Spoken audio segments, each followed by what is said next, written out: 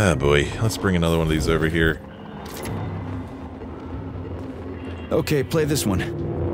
Commencing playback. Following his recovery, the agent's personality was altered significantly, including his behavioral and speech patterns. Because of this, I made the decision to remove the agent from the Argentum unit. In order to prevent any possibility of memory recidivism, Plutonium received a new call sign, P3, and is now under my direct command and observation. P3's contact with Argentum has been kept to a minimum, and Argentum personnel have been warned against mentioning the call sign Blesna in P3's presence. Crispy. I'll get another one. What? Sechenov has you on a leash. He does whatever he wants with you. Listen, Doc, he saved my life. Do you think I don't know I'm a test subject? That's my job. So you're a volunteer, huh? Then why are you such a disobedient test subject? Because before they always told me what they were doing. I'll go get another recording. Huh. Argentum. We've heard a lot of mention about Argentum. So Argentum is this Blesna person, I guess. And from what we read on the pair up there, it's almost like, I don't know, maybe our character had feelings for this Blesna, maybe? Important message, June 3rd, 1955, from Klimoff to Klimoff. From M. Klimoff to Y. Klimoff. Let's go, B2. Important message number 2, from M. Klimoff to Y. Klimoff. Miss A10. Are they playing Battleship? Miss, give up already, B10. June 3rd, 1955, from Senior Lab Assistant E. Debeltovskaya to Lab Assistants Y. Klimoff. Are you nuts? Do you really think I can't see what you're doing from up here? Why are you using your workspace to play Battleship? They told me not to let the Klimoff brothers work together, but I didn't listen.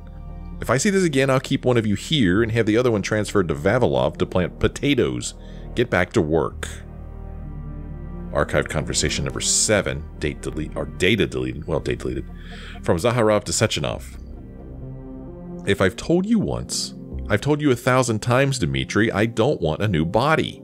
And it has nothing to do with me putting on airs, as you put it. There's just no point. I'm much more productive in this state. It's simply more practical and useful for myself and for you. You already have your Ekaterina dolls following you around. Leave me be. So they want to take... So how's he talking to Zakharov? You know, I don't want a new body, or is he just talking about like he's just an old body and they're talking about giving him a new body? Maybe that's what they mean. Rough draft from archive to Y. Klimoff. Adds some conclusions at the end. It's really dry.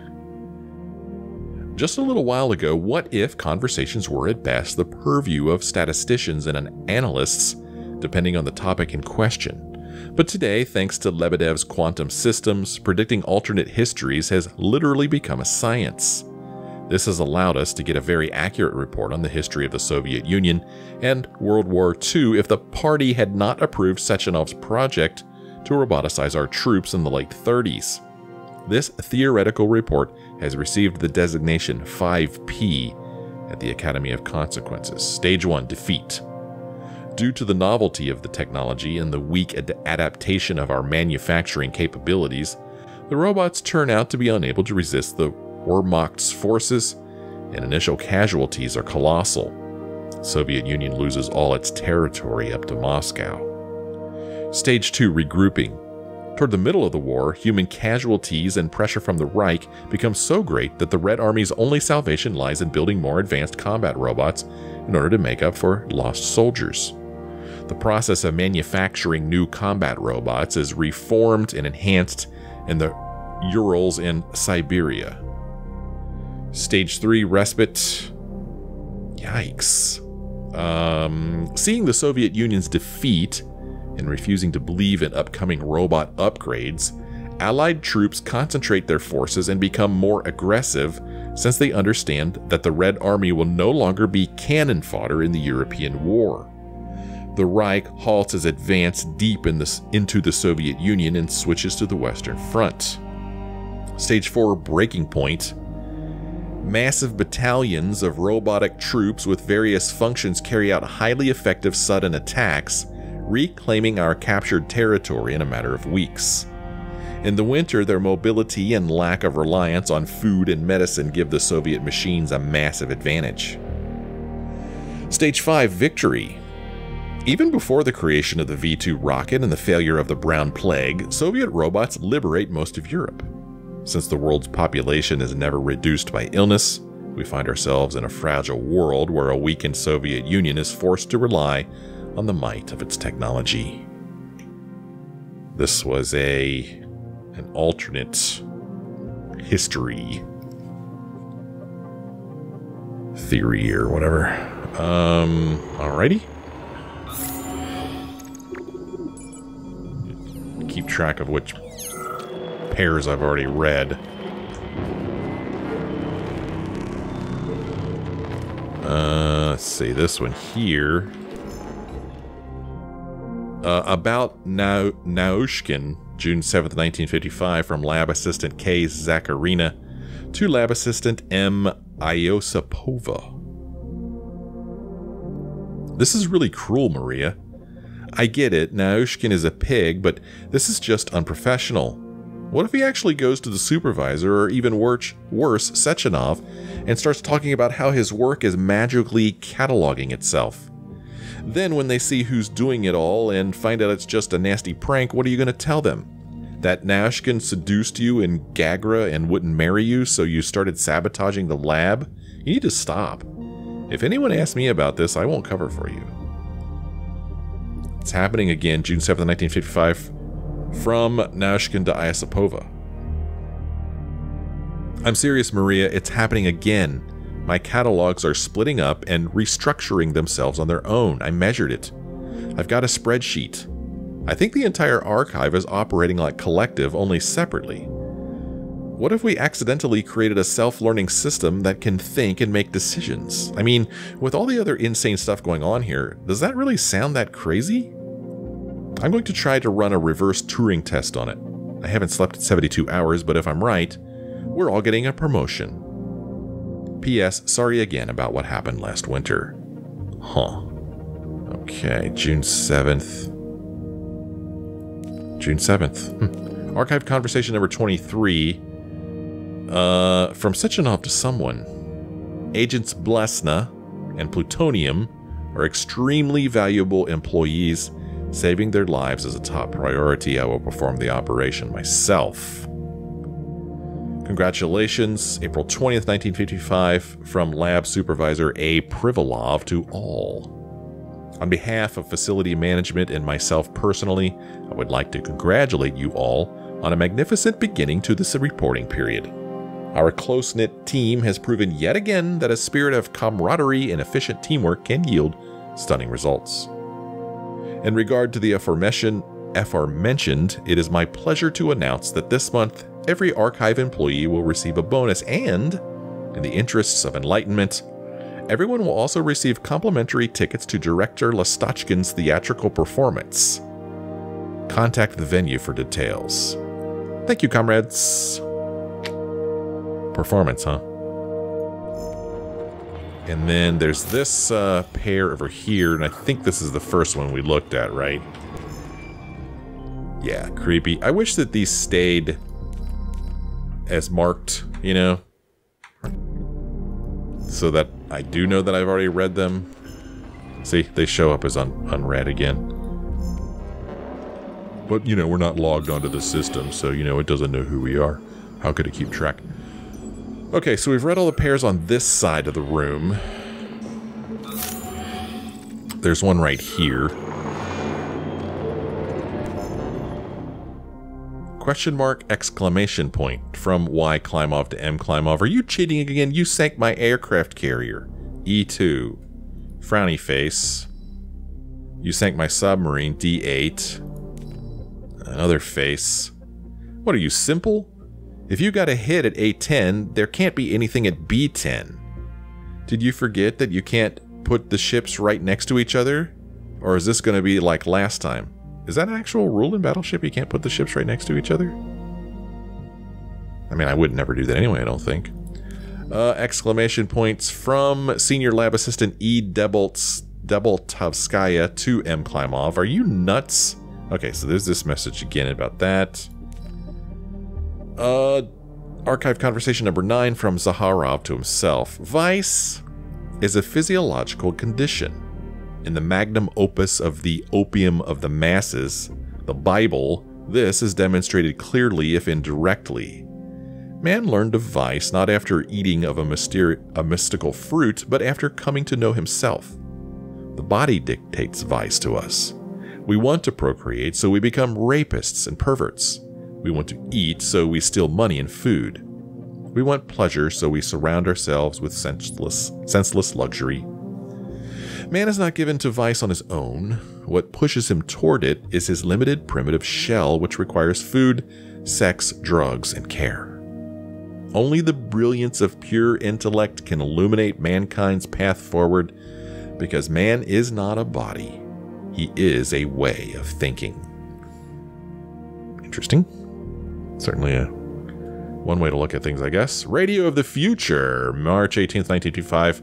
55 from Stenography Department to Archive. Excerpt from a paper by Lebedev.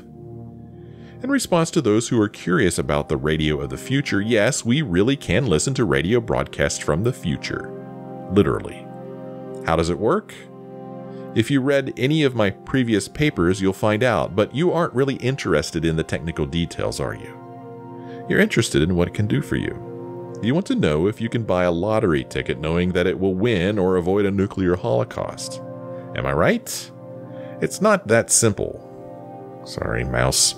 What we are hearing is a probable future. What could happen in 10, 30, or 50 years based on what's happening right now. But we have never, I repeat, never heard the same broadcast twice. A week ago, the Soviet Union crumbled in 1989 and ceased to exist as a country. This morning we heard a presentation by the General Secretary of the Communist Party from 1999. One day we intercepted an emergency message about the launch of nuclear missiles in 1976.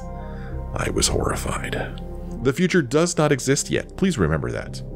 All we can hear is an echo of an infinite quantumized multivariance and extract the most frequently repeated tendencies from it. What we will actually see tomorrow is entirely in our hands.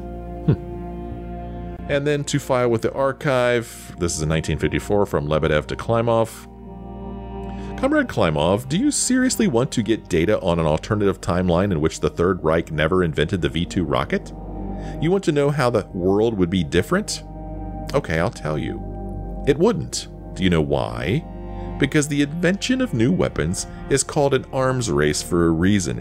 If it's a race, that means someone has to come in first. In our history, the Germans came in first, although it didn't particularly help them, but the American were nipping at their heels, as were we and the Brits. Yes, the V2 had an astonishing influence on missile design and the space program, but it was just a matter of time. Can you tell me who invented the radio? Was it Popov, Marconi, Hertz, Tesla? You know what's really interesting? What would have happened if the damn fascists hadn't invented that plague of theirs and mowed down half the world's population? From now on, don't bother the alternate prediction department with childish questions in the vein of who'd win in a fight, a shark or a bear. P.S. the bear, obviously. I mean, obviously.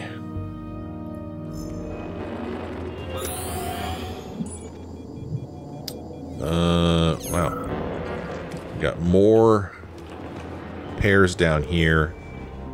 Final letter. 1984? What?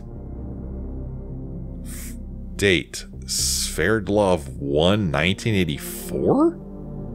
From G. Svobodin to G. Svobodin. Hypothetically speaking, thanks to today's discovery of supplementary biphoton quantum entanglement, I can actually send this letter into the past, say 30 years ago, to myself at this very terminal. For example, I can write a message to myself dated June 9th, 1955 saying, "Run! The robots have revolted. Save yourself. Unfortunately, this is just a theory. We're actually quite far from actually communicating with the past, so I'll have to carry the memory of that day until my death, 63 years from now.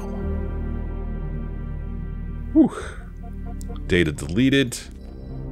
File attached. Let's listen. After the incident, Plutonium's brain was no longer suitable for a spark polymer extension. So I designed a similar polymer-based brain function extension for him called Voschod.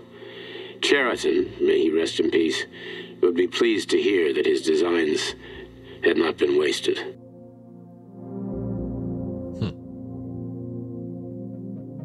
Review number 500. This is to Sechenov. We don't know who from. Plutonium is recovering following neural adjustment and the installation of the Voschod module. He has no memory of his wife. Oh, I didn't realize it was his wife. The events in Bulgaria or any of the other data you indicated. He is in an extremely tenuous psychological and emotional state. As an active Argentum agent, he is already fit for duty, awaiting your orders. Okay, I guess Argentum is just the name of a project, not any one specific person. P.S. Unfortunately, during a key phase of the adjustment, an employee expressed sympathy with the agents, describing them as returning from their ordeal as crispy critters. This expression has since become an inextricable part of the agent's psychorhythmic and emotional background. If necessary, we could perform another adjustment in order to fix this linguistic oddity, but it would take time. Oh, there you go. There's the crispy critters origin story.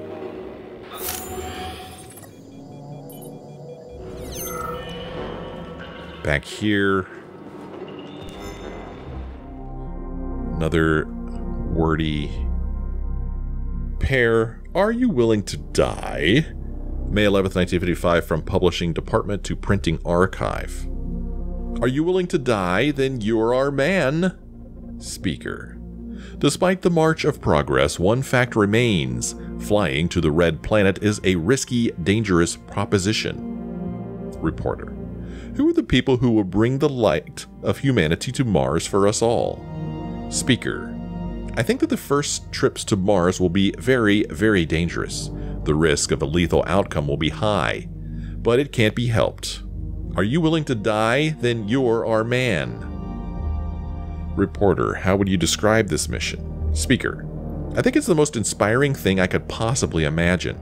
Life should be something more than just solving everyday problems. When you wake up in the morning, you should think about the future with ecstasy. You should feel inspired and love life. Here's one called Short-Sightedness. March 1st, 1955, from Publishing Department to Printing Archive. At your request, I have reviewed the compilation of absurd quotations from bourgeois figures that have since been utterly trounced by progress and Soviet science. 1876. This telephone has too many shortcomings to be seriously considered as a means of communication. William Orton, President of Western Union. The Americans have need of the telephone, but we do not. We have plenty of messenger boys. Sir William Price, Chief Engineer of the British Post Office. 1889. Fooling around with alternating currents, just a waste of time. Nobody will ever use it. Too dangerous. Thomas Edison. Get rid of it. We don't want to make fun of Edison, okay? 1921. The wireless music box has no imaginable commercial value. Who would pay for a message sent to nobody in particular? David Sarnoff's partners in response to his request to invest in the radio. Mentioned that the radio was invented by Alexander Popov. I wonder if that's true. I actually don't know. I always thought it was Marconi who invented the radio, but maybe that's not true. 1926, while theoretically and technically television may be feasible, commercially and financially, it is an impossibility. Lee DeForest. Get rid of it. Our citizens don't care about commercial or financial success. 1932, there is no basis whatsoever on which to suggest that nuclear power will ever be possible.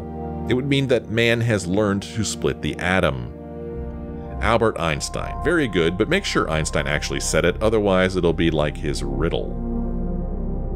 1936, a rocket will never be able to leave the Earth's atmosphere. New York Times. This one is simply magnificent. Their very first issue. 1946, the working man always has been and always will be, but the robot is nothing more than a flash in the pan. Henry Ford. Television won't be able to hold on to any market it captures after the first 6 months. People will soon get tired of staring at a plywood box every night. Daryl Zanuck, producer and one of the founders of 20th Century Fox. Not sure about this one. Don't publish it until the party sorts out its relationship to entertainment programming. 1949, where a calculator like ENIAC, the first computer, today is equipped with 18,000 vacuum tubes and weighs 30 tons, computers in the future may have only 1,000 vacuum tubes, and perhaps weigh only 1.5 tons. Popular Mechanics. Good, but translate the name Popular Mechanics into Russian instead of leaving it in English. 1951. There is practically no chance communications space satellites will be used to provide better telephone, telegraph, television, or radio service inside the United States. T. Craven, FCC Commissioner. Underscore the fact that maybe they can't do it, but we sure can. 1955. There is no reason for any individual to have a computer in their home. Ken Olsen, founder of Digital Equipment Corporation. An unknown feat, it says. February 14th, 1955.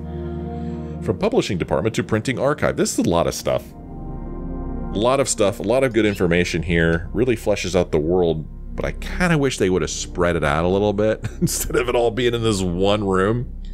Excuse me while I take a drink of water.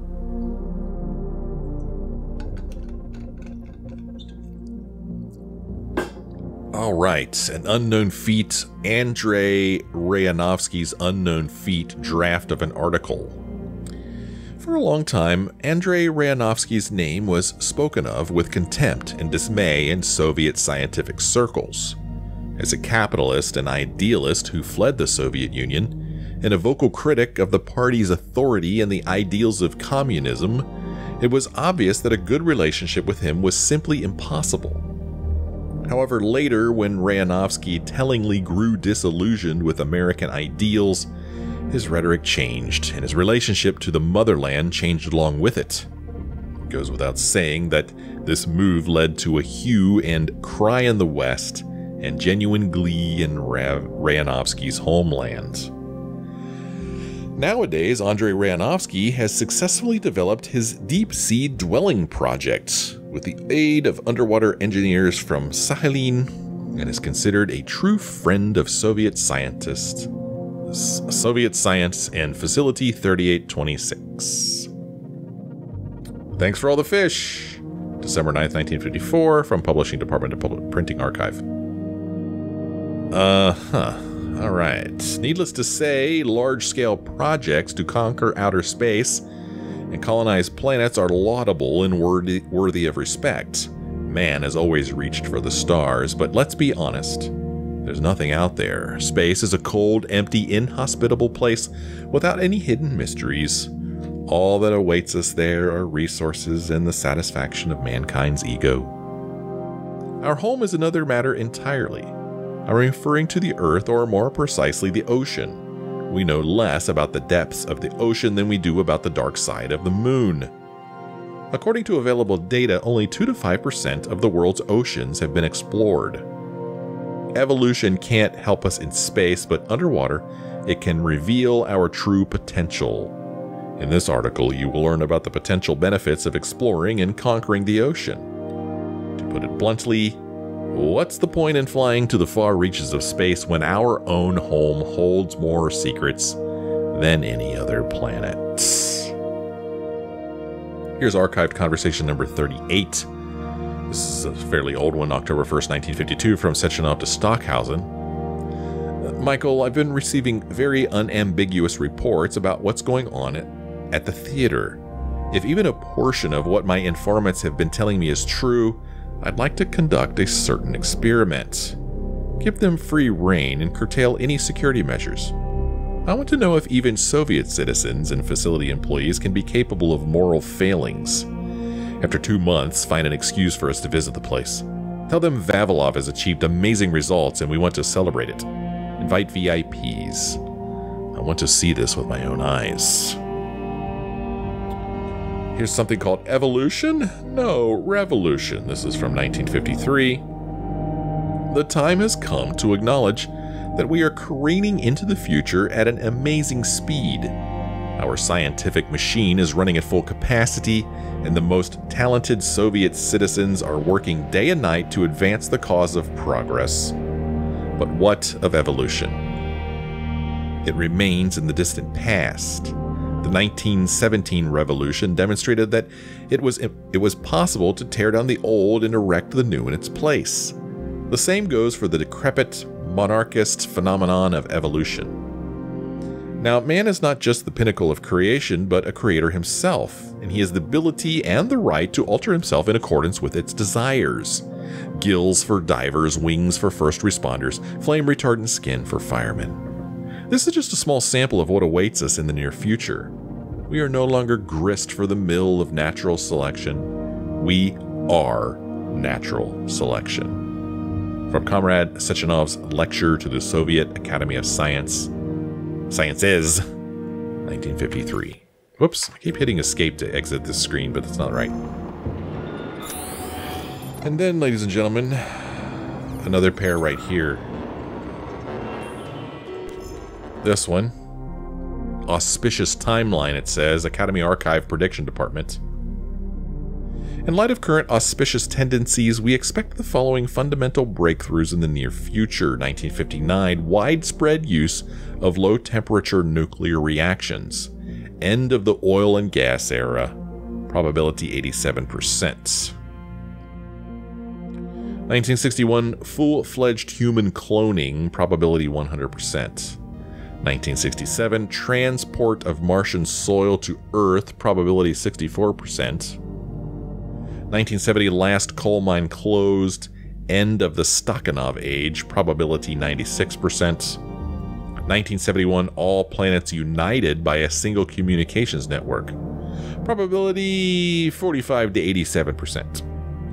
1972, destruction of nuclear weapons. Probability 13%. 1975, first space hotel and space tourism. Probability 69%. 1980, money no longer used in the Soviet Union, allied nations, and a number of Western countries.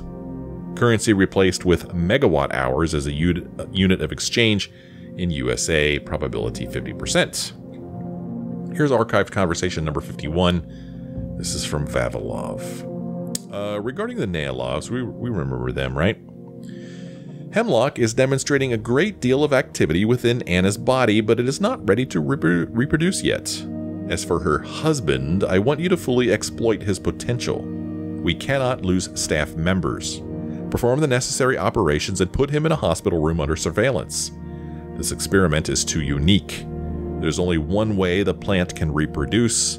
If it doesn't work, we'll have to start all over again. And here is inauspicious timeline. Academy Archive Prediction Department, in light of current inauspicious tendencies, we expect the following threats in the near future. 1961, spike in criminal activity due to increased free time among citizens. Probability 32%. 1968, large social and economic rift between roboticized and non-roboticized countries in the appearance of outcast countries. Probability 43%. Man, these guys put a lot of thought into this game, right? Gee whiz. 1972, growth of nationalistic attitudes among minorities, as well as a drive for revenge and a denial of pan-human values. Probability 98%. 1974, increase in epidemiological threats, overpopulation in outcast countries, shrinking populations in advanced countries such as European countries, the USSR, and China.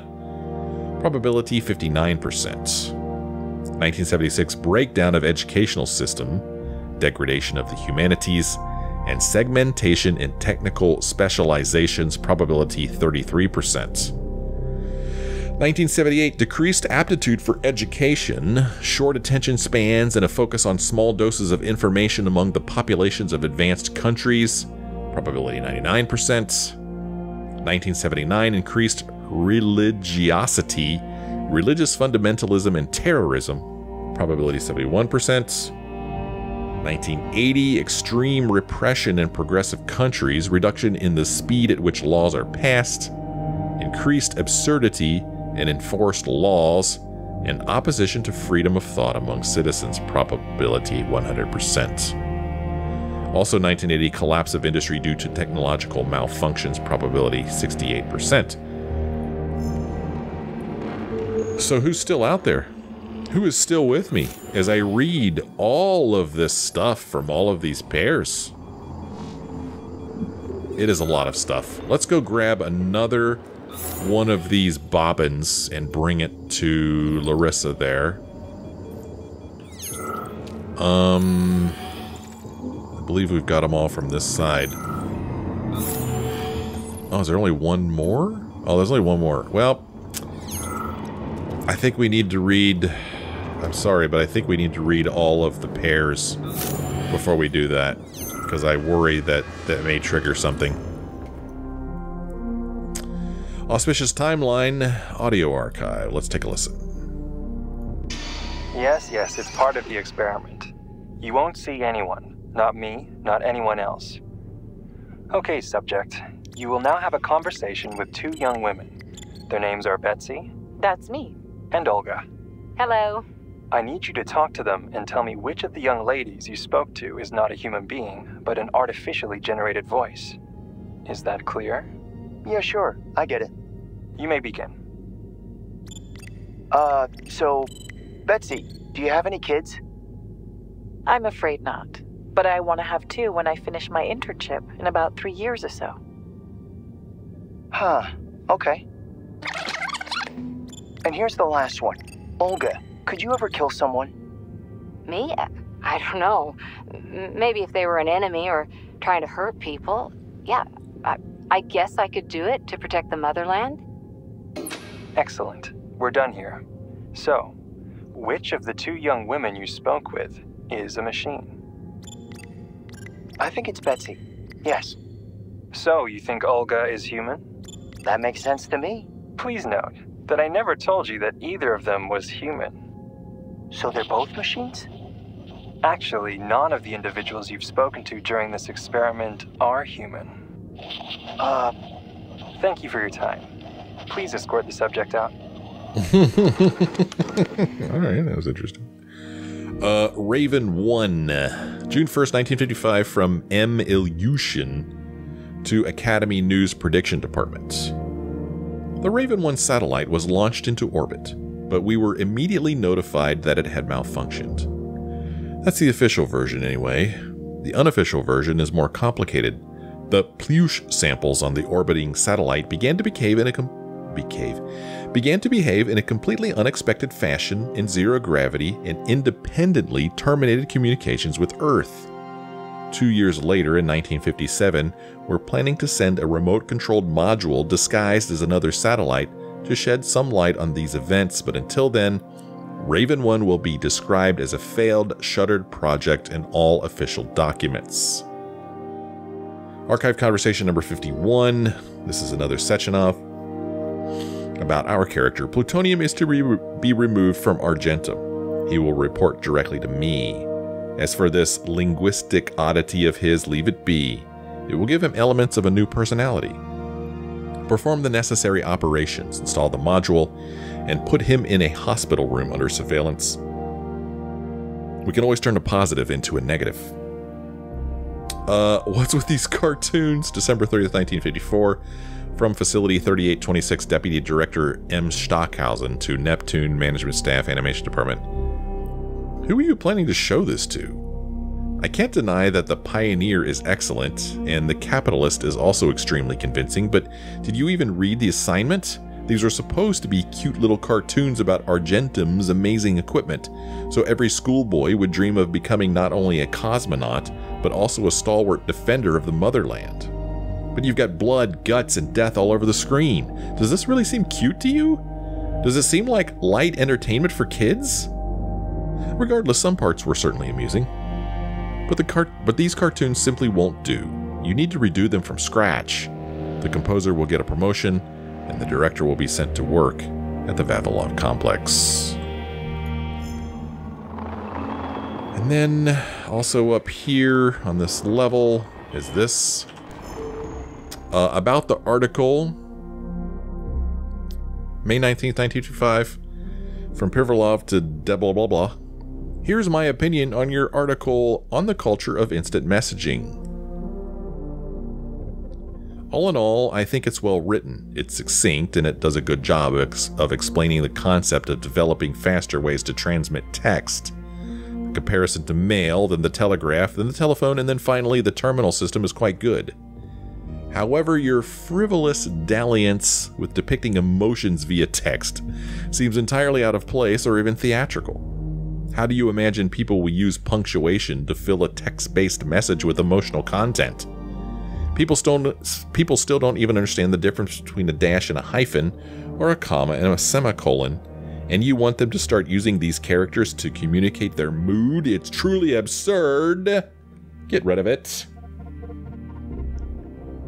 Exclamation points from I suppose to this person. Katerina, I read what you wrote about using a colon and a parentheses to make a smiley face. It's a cute idea, but Privolov will never approve something like that. I think you'd be better off doing it a different way. Remember how people used to abbreviate words in telegrams? Maybe if you want to show you're happy, you could write hap. And if you feel sad, you could just write sad. Think it over, Maria. Archived conversation number 10, from Zaharov to Sechenov. Dmitri, I read your plan to install me in an implantable module. Meaning Charles. I value your persistence, but I must repeat yet again, I have no desire for arms, legs, hair, or the need to waste time eating and going to the bathroom. I'm fine, Dmitri, but your weak-minded desire to anthropomorphize everything under the sun is making me uneasy. Instead of thinking about how to put me into the head of some muscle-bound member of the Communist Youth League, why don't you find a way to cast off the burden of your own aging flesh? Here's an excerpt from Technology for Kids, November 19th, 1954, to Privolov to Deboltovskaya. From a comprehensive article from Technology for Kids about the facility, there's no period.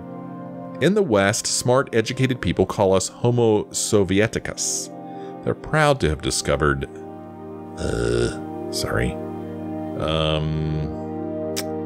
They're proud to have discovered this type of person, so they came up with this nice name. They also use this name to humiliate us and put us down. They don't realize we've done something more. We were the first to breed this type of person. But in the West, all they can do is come up with new words for things, and they think this contribution to history is much more important than our accomplishments. The West's high opinion of itself is deserving of ridicule. P.S. At Sechenov's request, find references to Homo Sovieticus throughout the entire database and change it to Homo Futurum in every instance. Okay. Well... Good golly, there's at least 3 more pairs up here. Let's... Oh my goodness gracious, people. I mean, I'm okay. I'm okay with this. I just wish that I could spread it out. You know, that there's no saves around here. I can't save. So I just gotta keep on moving. Because I don't know whether we'll ever be able to come back to this room. And I don't want to miss anything. So onward we go. And, you know, if you're still there, great. And if not, well, I'm reading it. Fix this ASAP. June 3rd, 1955, from Vavilov archivist D. Semushev to Vavilov Archive Department. Oh my god, I can't believe how much stuff is here. I've gone over the materials for the Science and Life article, but in nature, there is no competition within the same species, only among different species. A wolf eats a rabbit, but a rabbit doesn't eat another rabbit, it eats grass. Nor does wheat get in the way of other wheat. But wheatgrass, saltbush, and sow thistle are all different species, so if they show up somewhere where wheat is growing, they will take its food and compete with it. Who wrote this nonsense? Are you trying to embarrass the entire Soviet Union with this crap? Alright, here's a complaint. June 1st, 1955, from Vavilov to Semeshev. Dear Comrade Semeshev, I am utterly stunned by your careless attitude to the censorship. Getting tired. Censorship of materials that have been published following your consultation in a number of periodicals. References to the complex as cut off from real life or having a poor connection to our production facilities are simply false. Vavilov Complex is, first and foremost, a scientific institution that operates according to a specific plan. Our theoretical work is bound up in the most substantial way with practical issues related to seed cultivation and the facility's future designs. A man would have to be blind to deny the enormous accomplishments Vavilov's team has made in so little time and under such trying circumstances. The Institute's research is laying the foundation necessary to develop a real-world project to conquer new worlds. Going forward, please be more mindful of how our work is depicted in print. Here's a report, Vavilov to Semeshev from the Archive Department. Or, I'm sorry, from Semeshev to the Archive Department. Seeds, tons, process packed. Okay, a bunch of wheat, bunch of buckwheat, lithops, eucalyptus. I'm not reading all this. P.S. Double check this data, especially about the dandelions. It's clearly in error. What are we supposed to do with 40 tons of dandelions on Mars? Make dandelion wine? To submit to the archive, April 20th, 1955, from Nyukov to Semeshev. Project Hemlock has been halted and deemed unfit for further study. You are hereby informed that all materials pertaining to Hemlock are to be cataloged as top secret under designation A2, organized and filed in the appropriate sections. Any further references to it in other documents are to be redacted via the standard system. Be especially mindful of information about any employees who are allegedly injured during the project. Delete the names of casualties. Excerpt from Life magazine, March 13th, 1955, from Academy of Consequences Secretary's Office to Semeshev. Despite its secrecy, argentum, silver in Latin, has already become the stuff of legend in a number of European and American publications. Journalists are surprised by its extremely small staff, its incredible training and equipment, and its name, which is very atypical of the Soviet Union. You've got to admit, compared to abbreviations like SMERSH and NKVD, it comes off as odd and clumsy. Rumors vary. The squad's soldiers are described either as enormous red-eyed bears who eat children or athletic blonde supermen, one look at whom would have driven Hitler to dissolve the Reich and admit the German Übermensch's defeat. They are a mystery and will remain one. But we can say this much for certain. Argentum is currently the best trained Special Forces squad on Earth. And given the Soviet Union's plans, it could become the best trained squad in the solar system before long. Archive conversation number 22 to Sechenov. Comrade Sechenov, following the events in Bulgaria, agents Blesna and Plutonium have both returned in a coma. They are in a vegetative state and are not connected to the neural network. No signs of consciousness have been observed, awaiting your orders. Here's an article by Tom Wolfe.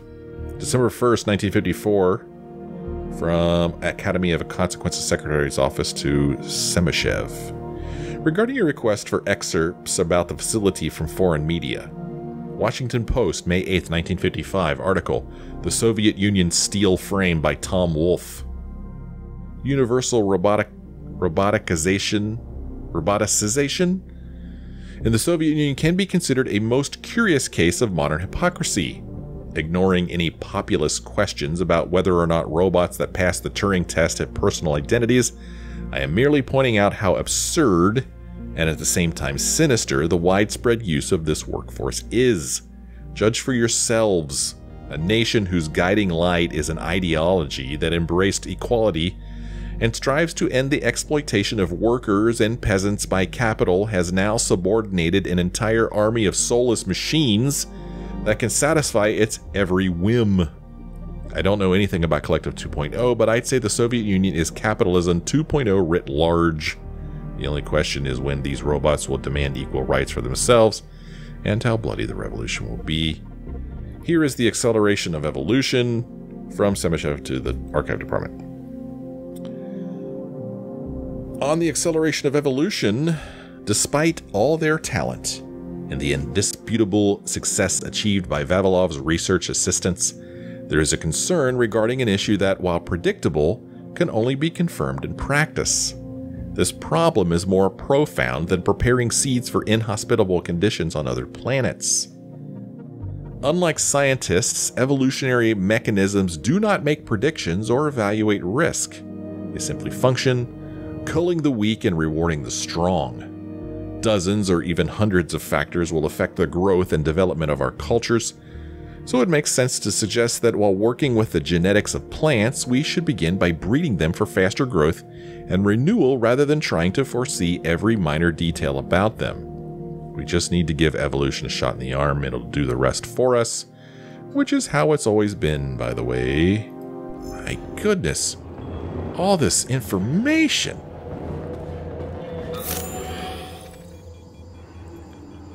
Oh no, there's 2 more pairs over here. I thought there was just 1. Okay, this is a short one. Lecture by A. Kaimov in 1954 from Pavlov Debate Club President A. Azarova to Archive Terminal. Speaker. When I give talks in the Soviet Union and allied countries, I am often asked whether it makes sense to focus scientific progress on making fundamental changes to the human race. We could, for example, teach people to change the properties of their skin in order to make it more resistant to heat or cold, or regrow lost limbs like certain reptiles, or control their biochemistry on a basic level. In other words, to rephrase a well-known thesis, should we strive for evolution in the individual? From the room, skeptical laughter. Speaker. My answer is no. I admit that this is a defeatist attitude. But my objection does not lie in some bourgeois conception of man as the pinnacle of creation. We have access to powerful technology, and yet we should not alter ourselves to suit our environment. This would be a step backwards. Instead, we must perfect science in order to fully subjugate nature itself, whether it be here on Earth or somewhere else. Club Minutes, November 19th, 1984, from Azarova to the Terminal. Excerpt from Debate Club Minutes. Speaker 1. Maintaining the high level of technology Soviet science has achieved obviously requires people of profound intellect. That is why the fear that a situation could arise in which technology allows society to become stupider is irrational. Otherwise, this level of technology would be ultimately unsustainable. Speaker 2, but if this threatens to divide mankind into 2 different groups, a smaller group with big brains that does all the intellectual activity and another massive group with tiny brains that either does the simplest jobs or does nothing at all because machines do everything for them, this is a pretty gloomy future. But is it even possible? Speaker 1, this is exactly why the population's ideological education needs to be our #1 priority. And finally, ladies and gentlemen, the final, I believe, the final pair. And of course, it's a ton of stuff. No topic, June 10th, 1955, from this person to this person. Get over here right now, please. Something's wrong. Dumb and Dumber. Please change the workspace assignments for Y and M Klimov and put them as far from each other as possible. Despite these employees' excellent professional qualifications, their productivity plummets if they are able to converse with one another. Employees have been complaining about their loud laughter and inappropriate jokes. You should be ashamed of yourself, from Lebedev to Privalov. I am shocked. While things at the facility usually shock me in a good way, this time I am simply outraged. The latest innovations in analyzing the structure of the future have allowed your lab assistants to make predictions of incredible accuracy and importance, and what are they doing? That's right, they're logging into our systems to hear the latest music from the radio of the future. I have no intention of disparaging the achievements of this project. Hearing music that will not be written for 30 or 40 years is truly a scientific marvel, but only for the layman. Your employees are men of science, not greasers in leather jackets and tight jeans. If anyone else comes here to save themselves a copy of the latest Billie Eilish song, I'll cut off access for a month. All right. Missing components. Lavrov to Privalov. Despite the obvious importance of the entire archive for Facility 3826, I have been unable to get authorization for additional shipments of superconductor material for over a year now. Before the accident, Comrade Zaharov promised to solve the problem via his personal channels. My question to you, Comrade Supervisor, is, do you have any such channels of your own, or could you perhaps solve this problem for me? If not, the entire system might go belly up someday. Here's archived conversation number 19. Session off.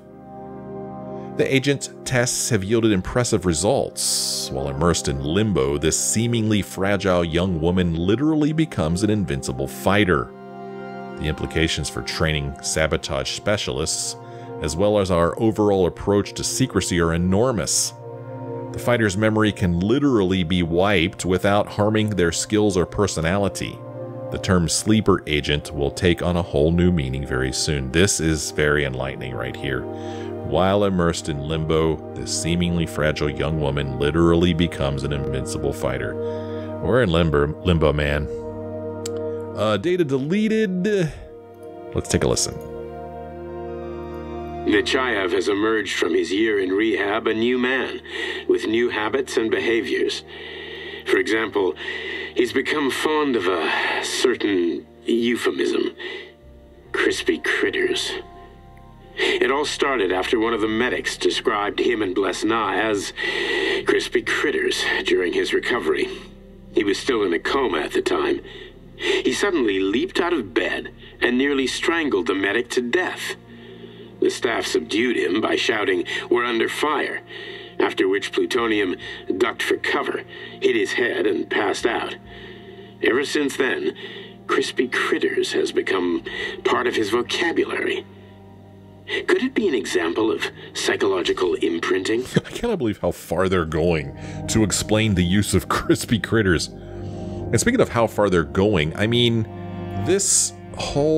all these pairs in here, at least in my opinion, are really to just convey information about our character and this Blesna, or Blesnaya, or whatever. And it's just interspersed with other stuff to make it feel more real, I guess. And flesh out the world, which is great. But really, the really important things are about our character. Upgrade, message number 7, June 3rd, 1955, from, good lord, look at these names, Department Secretary A. Mukometidnov to Lab Supervisor A. Privalov. Comrade Privalov, is there any way to automate cataloging on a software level? According to my calculations, I spend between 5 and 7% of the time it takes me to do my paperwork filing in dates and numbers. As a result, I waste about 47 minutes every day, which adds up to about 1,260 minutes per work month, or about 21 hours. That's 2.5 work days I could be spending more efficiently. Have you lost your minds over there? Do something about this right away. P.S. I went to the psychologist for a checkup as requested. In total, my sessions took 11 hours, about 2 of which were spent on smoke breaks. The psychologist found no deviations. And that, ladies and gentlemen, is the last message, I believe, on a pair. So we are going to grab what I also believe to be the final bobbin in here. Oh, good grief. You got to... Ah, good grief. Maybe I can get it from this side. Here we go. Okay. I think this is the last one in here. Let's bring it down and take a listen. Let's give this one a spin. Procedure. Implant the Voskhod neuropolymer brain function extension. Objective. Total elimination of destructive impulses triggered by traumatic memories. Patient, Major Sergei Nechayev. Codename, Plutonium. Attempt number 3. The first 2 operations were unsuccessful. The patient suffered a severe brain injury in Bulgaria, which could not be repaired. The damage is of such severity that the patient will likely have to be euthanized. Did you hear that? He wanted to kill you. The frontal lobes are partially destroyed, causing the patient to experience bouts of uncontrollable rage. The patient's steel prostheses render him dangerous to those around him. And that's about your seizures. Due to the incidence of temporary insanity, the patient is immersed in a surreal psychedelic reality that prevents him from accepting the consequences of his aggressive behavior. I don't get it. Can you translate for me? You're not gonna like it. The patient experiences intense hallucinations. Did you see your wife again, my boy? How did you know that?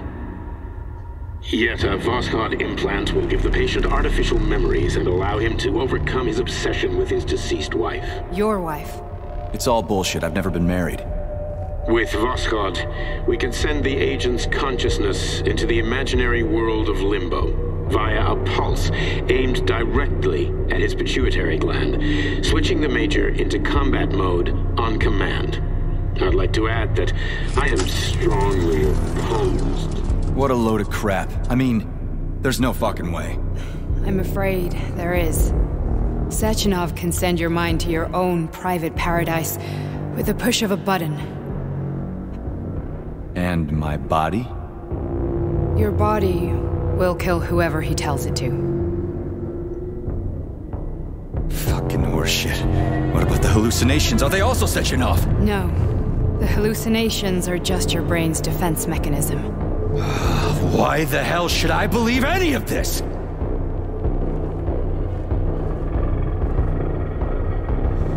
The boss would never do this to me. Yeah, right.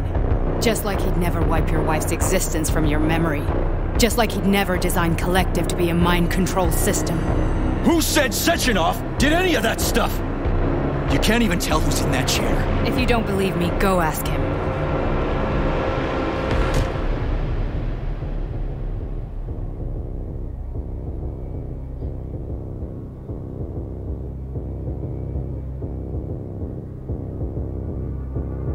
What's the plan, Major?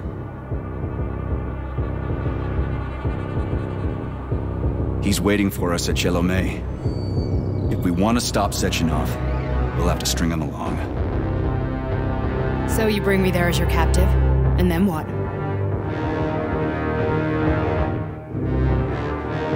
And then we play it by ear. So that's how it is, Major. Think it over while I try to hack this elevator and get us back to the surface. Uh-huh. Paying attention now, dickbag? Major, I have no data about this incident. Trying to make a monkey out of me, are you? Well, join the club. Don't have any data, huh? You've always known about all this. There's a reason you're called Charless, right? You're Char-a-ton. Zaharov, you son of a bitch. Got an explanation? Huh? There's nothing to explain, Major. You're just as much a Charless to me as I am a perfect stranger to you.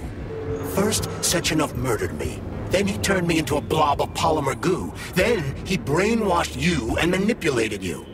How could I trust either of you? That's why I pretended to be the chatting artificial librarian. I wanted to see who was who. Yeah, well, I guess I would have done the same. So what are we gonna do now, huh? What else can we do, Sergei? You and I are friends now, and we know the truth. We need to get to Sechenov, rectify this injustice, and get revenge for what he's done to us. I guess you're right, Chariton. Justice does need to be done. You're a good man, Comrade Major. I hate to say this, but you're the first functional example of an ordinary link in the Collective network. On Monday, everyone who has undergone polymerization will become just as malleable as you. Shit, I can't let that happen. Listen, the fucking gadget, the thought device, you can just take it off. Unfortunately, that won't help anyone. It just makes things worse. How come? Because all your thoughts are useless. A polymerized person's signal will be transmitted to robots and other equipment via their thought controller. but it is not what makes them a part of Collective. The thought device can be removed, but this merely prevents the wearer from being able to make calls and give orders to machines. So how is Sechenov gonna keep everybody under control? It's the neuropolymer injection that makes people part of Collective. It embeds itself in the brain and connects it to the neural network once and for all. The effect of this injection cannot be undone. Everyone who gets an injection will be part of Collective forever. But was I really married? What was my wife's name? Ekaterina. And you aren't going to like what I'm about to tell you, Comrade Major. I've heard that before, but I doubt anything could surprise me now. You and your wife served with the Argentum unit. Ekaterina, or Katya as you called her, was a highly qualified agent. As a child, she studied ballet and made significant achievements in both dance and martial arts. Ballet and martial arts? Are you trying to tell me the boss is metal twins? No way. This is total BS. The boss would never do something like that. Just look at me, Comrade Major. After I died, my consciousness was transplanted into this glove. After your wife died, her consciousness could not be saved. But Sechenov uploaded an imprint of her professional skills into his bodyguard's matrices. This is... holy shit. Fuck, this can't be a... We've got a ride, Major. We can get out of here. And the game is saved. That was a lot of information, and I do mean a lot. But it's certainly an interesting story. No doubt about that. Very, very interesting indeed. So I'm going to go ahead and end this episode here, since the game just saved. I will probably go back and rewatch that conversation there. All the way from, you know, Filatova and Sechenov and Charles. A lot of information there, and I suggest you do it as well, so you try to understand what's going on. I mean, I think I got it, but I will watch it again before the next episode. We end this one here. Thank you guys so much for joining me on this episode. I know it was a lot of reading. If anybody listened to me read all of that stuff, let me know. I'd just like to know if anybody read it. If I was playing this game by myself, not recording it, I would have read every bit of it. I wouldn't have read it out loud, but I would have read every bit of it, because I think if you've watched this playthrough or any of my playthroughs, you know I like to do as much as possible in the game and see the worlds that these talented people created. So yeah, I was going to read it anyway. If you stuck with me, I'd like to know. Thanks for joining me on this episode. Hope you had a good time. If you did, why don't you let me know, leave me a like or a comment. Thanks for watching. I'll see you next time.